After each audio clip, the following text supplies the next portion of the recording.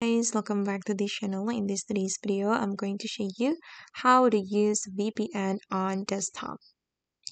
Okay, let's get into it, guys. First of all, you can open up your computer or your laptop, and then you're going to go to Google Chrome, and you can search Urban VPN proxy.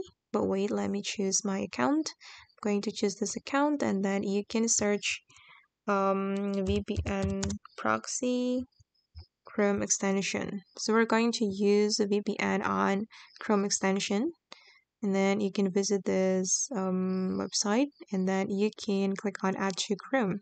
Since I have already added this VPN, so the option that appear here is remove from Chrome. And after you have installed this Urban VPN proxy on your Google Chrome, you can go to the Chrome extension, and then you can open up the VPN. Okay, and hold on, it's still loading.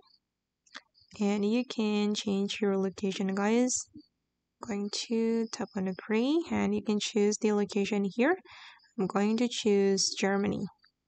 And hold on until it's connected. Okay, now it's finally connected to German VPN. Okay guys, and that's all the way to use VPN on desktop. I hope this video will be useful for you. Thank you so much for watching, and bye.